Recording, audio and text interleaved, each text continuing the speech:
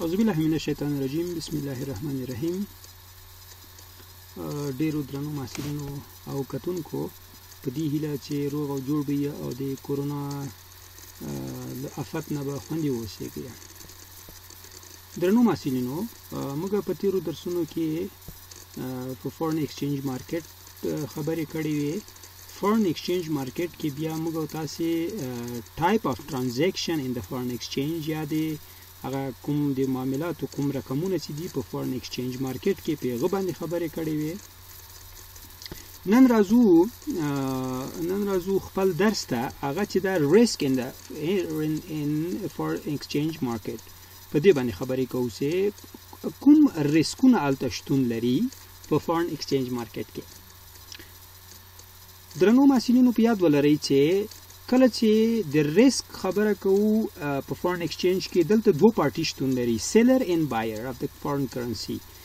یعنی دوه پارټي په دې معنی چې یو به سیلر اف فورن کرنسي وي او یا به بایر اف فورن کرنسي به وي. که ایکسپورټر وي هغه سیلر اف فورن کرنسي ده او که امپورټر وي هغه بایر اف فورن کرنسي ده. نو په دې اساس دغلته کله چې سیل یا پرچیز او یا سیل تر سره کیږي دلته همیشه ریسک وجود لري. یو پارټي لپاره همیشه یو څه ریسک شتون لري. کله چې ریسک وي هغه ریسک موږ تاسو په انسرټینټي په معنا باندې یا ګوانګ حالت څخه عبارت ده چې موږ تاسو دا نسو په دقیق ډول نسو پیش بینی کولای چې موږ تاسو به ګټه کوو که تاوان وکړو. نو په دې اساس دا پارټي چې کله یو بایر وي یو سیلر وي یو نو په دې اساس دغلته که بایر لاس کوي نو سیلر ګاین یا یو څه ترلاسه کوي او که چیرې سیلر لاس کوي نو بایر ګاین ترلاسه کوي. یعنی کله چې اخیستونکی تاوان کوي نو خرڅونکی به ګټه کوي، دا معلومه ده. او که اخیستونکی ګټه کوي نو بیا خرڅونکی تاوان کوي. دا ریسک همیشه په فورن ایکسچینج مارکیټ کې وي. خو راځو دلته په تفصیلي ډول باندې کوم ریسکونه چې په فورن ایکسچینج مارکیټ کې شتون لري په هغه باندې بحث کوو چې کوم ریسک دي. یعنی که فرض کړئ تاسو که چیرې فورن خارجي اسعار اخلئ او یا خرڅوئ د کوم ډول ریسکونو خطراتو سره تاسې مخ کېدای شئ. راځو لومړی ریسک چې شی ده په فورن ایکسچینج مارکیټ کې. It is the risk that relates to gain and loss that arise due to fluctuation in the exchange rate. دا ریسک د هغو حالات څخه عبارت ده یا د هغو ګټې او تاوان څخه عبارت ده چې هغه نوسانات په د بهرني اسعارو په خرڅلاو په اخیستلو کې رامنځته کیږي. د هغو نوساناتو عبارت له هغه نوسانات چې هغه سبب د دې کیږي چې یا پروفیټ ترلاسه کړي، ګټه ترلاسه کړي او یا تاوان کې عبارت له ریسک څخه ده. Foreign exchange risk refer to the losses that an international financial transaction may incur due to currency fluctuation. Same. په یاد ولرئ چې همیشه په د تل لپاره موږ د فورن ایکسچینج کې کله چې خبرې کوو موږ په د تاریخ په اوږدو کې د بیلابیلو پالیسیو شاهد یو. یعنی په دې معنی چې لومړی ځل کرنسي چې وه دا فکسډ ایکسچینج ریټ و. فکسډ ایکسچینج ریټ په دې معنی چې که چیرې یو امریکایي ډالر به څو مثلا فرض کړئ ملي ګرامه طلا یا سل امریکایي ډالر به څومره ګرامه طلا کېدله همدغه نسبت به د جاپاني پیسو او د طلا په مقابل کې کوم نسبت شتون لري په دغه به تبادله کېده. فرض کړئ یو سل امریکایي ډالر 10 ګرامه او په 2000 افغانیو یا په 1000 افغانیو باندې 10 ګرامه طلا نیول کېدله. نو همدغه نسبت په نظر کې نیول کېده، ډالر او افغانۍ هم په دې نسبت سره تبادله کېدې. دغه نه وروسته بیا چې یو فلوټینګ ایکسچینج ریټ. فلوټینګ ایکسچینج ریټ د 1990 نه وروسته فلوټینګ ایکسچینج ریټ په دې معنی باندې چې کرنسۍ د عرضې او د تقاضا پر اساس باندې د دوی تبادله صورت نیوله. کله به چې د یوې کرنسۍ عرضه زیاتېدله نو د هغه ویلیو به نسبت په هر بلې کرنسۍ ته ټیټېدله.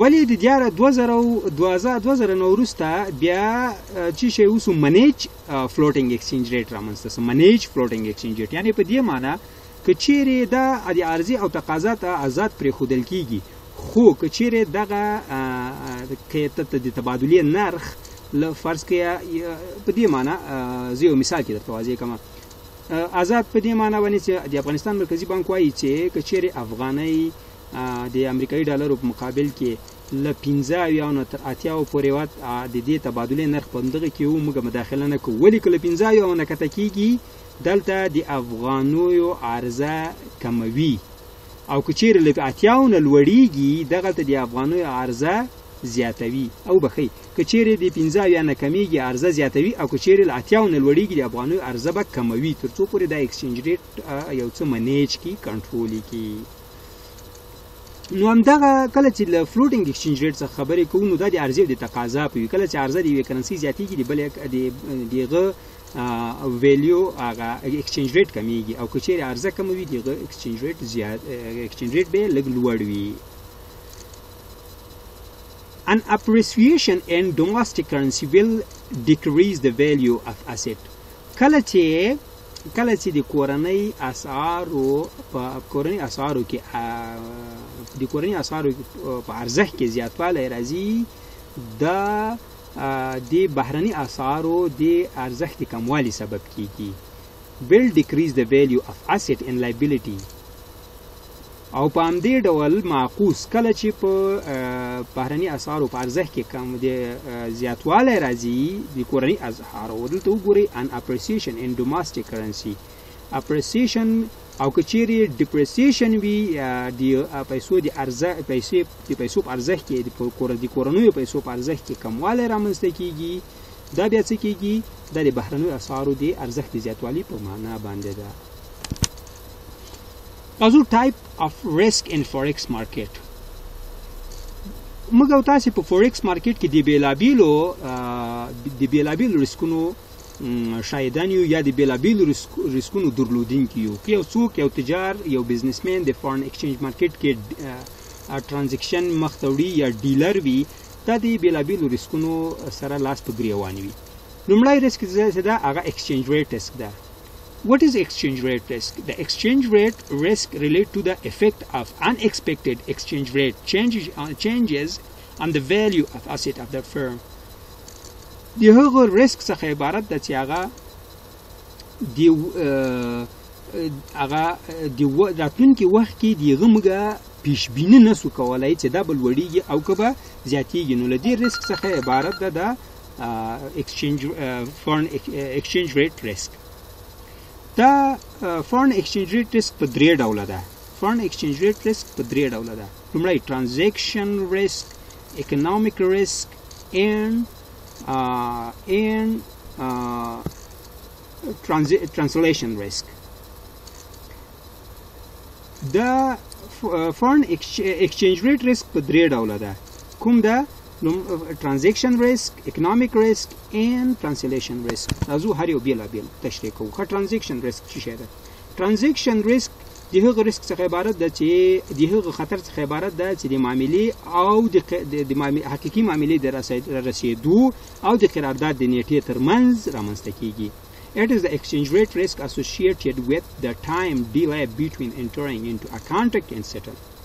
یعنی د کانټراکټ او د ترانزیکشن د کانټراکټ او د سیټلینګ ترمنځ هغه کوم ګیپ چې دا په دغه کې د فلکچویشنز په کرنسي کې رامنځته کیږي د عبارت له ترانزیکشن ریسک څخه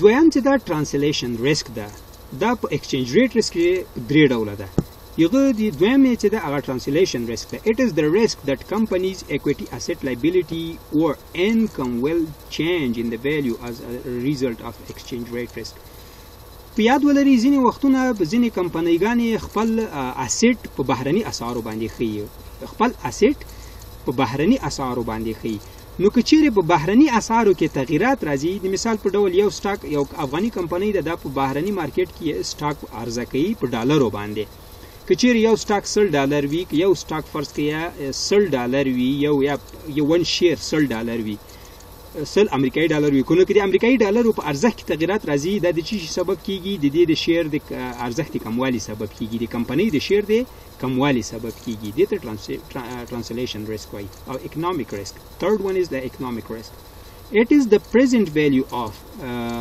future cash flow. موږ تاسو په اقتصاد کې present value او future value په موږ تاسو په فاینانس کې لوستلې ده، بحث پنه کوو ځکه دومره تشریح ته ضرورت نشته ځکه تاسو په اور باندې پوهیږئ. The present value او the future value ترمنځ دغه کوم ارزښت کې تغیرات چې دي دا عبارت له economic risk څخه دي. لکه څنګه موږ تاسو چې په اقتصاد کې وایو چې د نن یو روپۍ د سبا له یوې روپۍ نه زیاته ده، نو په دې اساس موږ تاسو وایو چې present value and future value دغه ترمنځ دا ګپ چې دا د عبارت له economic risk څخه ده. دا و دي exchange rate risk درې ډوله په مجموع کې اوس درازو دویم ریسک ده چې په فارن ایکسچینج مارکیټ کې شتون لري، هغه operational risk ده. What is operational risk? Operational risk mean the fault of your employee. هر غلطي یا کوم د ډاټابیس غلطي یا کوم بل تخنیکی غلطي د تاریخ کارکونکو غلطي منیجمنت ایریا عبارت له operational risk څخه دي. یعنی که تاسو کوم ستونزه ولري کېدای شي د تا فرض کړئ د تا یو مامور د لزره امریکایي ډالر بجای 1 لک امریکایي 0 زیاتې 1 لک امریکایي ډالر کېږي، دې ته چې وایي operational risk. دریم څه ده country risk. What is country risk? په یاد ولرئ چې هیوادونه چې مثلا پولیټیکل سوشل همیشه دوی په تغییراتو کې وي. ځینې هیوادونه د پولیټیکل او سوشل دوی همیشه په تغییراتو کې وي. پولیټیکل پارټي زیو راځي، مختلفې پارټي رامنځته کېږي.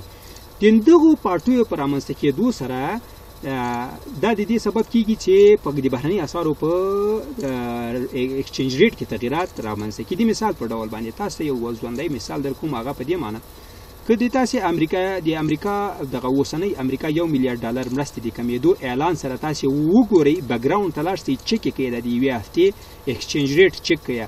که د امریکا د دغه 1 میلیارډ ډالر د کومک په کمیدو سره د افغانیو په ارزښت کې کېدای 0.1% یا 0.2% کموالی رامنځته شوی چې دا عبارت له کانټري ریسک څخه دی. Refer to the risk of investing or lending in a country arising from possible changes in the business environment that may adversely affect operating profit or the value of asset in the country. دریم چې دا څلورم چې دا لیګل ریسک ده. ښه تاسو په یاد ولرئ ګورئ له کومو ریسکونو سره موږ لاس په ګریوان به یو که چیرې یو بزنسمین به کومو ریسکونو سره لاس په ګراني ایکسچینج ریټ ریسک، ایکسچینج ریټ ریسک، دویم اپریشنل ریسک، دریم لیګل ریسک، او څلورم چې دا لیګل ریسک ده. لیګل ریسک څه ده؟ لیګل ریسک د ځینو هیوادونو د قوانینو کې د تغییراتو څخه عبارت ده. Legal risk is the risk that can result from the lack of awareness or misunderstanding of ambiguity and the reckless indifference to the way law and regulation apply to your business. It is relationship, process, products and services. یعنی دا د هغو غلطیانو څخه عبارت ده چې هغه د تا بدون د تا د متوجه څخه بغیر چې تا مو ورته توجه کړی وي د قوانین د هیواد په قوانینو کې شتون لري. د مثال په ډول دی فرض کې یو مثال درکړم، ځینې هیوادونه داسې قوانین لري چې 1000 امریکایي ډالر څخه زیات نشي وړلای. دا څه ده؟ دا لیګل ریسک دی. یا ته یو وخت د زیاتو انتقال سبب د زیات انتقال امکانات لري، ولی یو په داسې حالت راځي چې هغه په یو هیواد کې بهرني اسعار لوړیږي او داسې یو پالیسي اختیاري چې څوک نشي کولی دغه مقدار څخه زیات بهرني کرنسي بهرني هیواد ته ویسي. دریم چې پنځم چې د کریډټ ریسک ده. کریډټ ریسک د هغه ریسک څخه عبارت ده چې یو کریډیټور انیبل وي یا د دې ابیلیټي ونه لري چې په خپلې پیسې ان ټایم پیمنټ وکړي. کریډټ ریسک از د ریسک of default on debt that may arise from a borrower failing to make requirement payments. هغه ځینې هیوادونو کې دغه ریسک همیشه شتون لري. د مثال په ډول په هند کې NPA 2 میلیارډ هندي کلدارو ته رسیدلې وي. یعنی هغه پیسې چې هغه بیرته هغه چا چې قرض کړي وي هغو د تادیې توان نه درلوده. نو که ځینې وختونه داسې هم کېږي چې بهرني اسعار په چا وپلوري هغه د بیرته د کرنسي د تادیې توان نه لري یا دا توان په انډر ټایم کوم ټایم چې رسیږي هغه نه لري. دې ته عبارت له کریډټ ریسک څخه دي. شپږم چې ده لیکویډیټي ریسک ده. Liquidity risk is that risk that a company or bank may be unable to meet short-term financial demand. بانکونه چې دي همیشه شارټ ټرم اسټ لري او کرنٹ اسټ لري او بل چې دي فیکسډ اسټ لري. کرنٹ اسټ لکه مثلا اکاونټ ریسیویبل چې دي هغه کرنٹ اسټ ده. اکاونټ ریسیویبل څومره چې د تا اکاونټ ریسیویبل کم وي موږ تاسو په فاینانشل منیجمنت کې ریشیوګانې وایو کرنٹ اسټ ریشیو. نو که چیرې څومره د کرنٹ اسټ ریشیو کم وي یو غومره ته لیکویډیټي ریسک سره لاس په ګریوان یې د لیکویډیټي ریسک سره لاس په ګریوان وي. نو دا شپږم ریسک چې په فورن ایکسچینج مارکیټ کې شتون لري. زموږ او تاسې دریم چپټر چې فورن ایکسچینج مارکیټ وو په دې ځای باندې پای ته رسیږي. راتلونکی درس مو منی مارکیټ وي. تر راتلونکي درس پورې مو په پاک الله سپارم له مرضونو او آفتونو خوندي اوسئ. الله پامان. بای بای.